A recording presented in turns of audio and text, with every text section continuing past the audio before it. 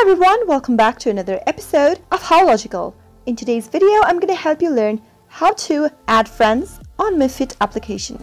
Watch the video till the end without skipping and don't forget to subscribe to our channel by hitting the subscribe button. Press the bell icon so that YouTube will notify you whenever we post a new video. Now let's begin. Tap open your MiFit application and sign into your account if necessary. Once you're signed into your account, from your home screen, go to the Friends tab at the bottom of the screen.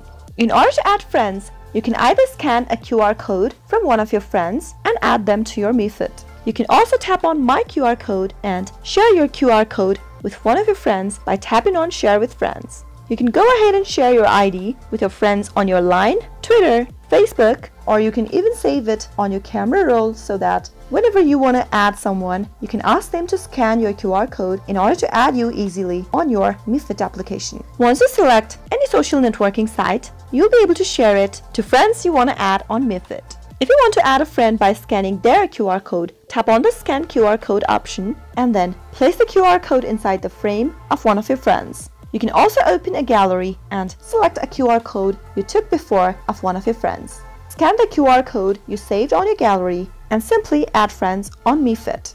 You can also send an invitation by tapping on the three dots at the upper right corner from this page and tapping on Invite Friends.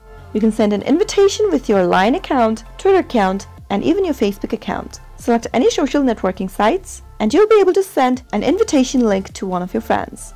That is how you can easily add friends on MiFit. I hope you found the video to be helpful. If you did, go ahead and give it a thumbs up. Feel free to comment down in the comment box if you have a question or a feedback for us. I'll be back soon with more tutorial episodes. Goodbye till then.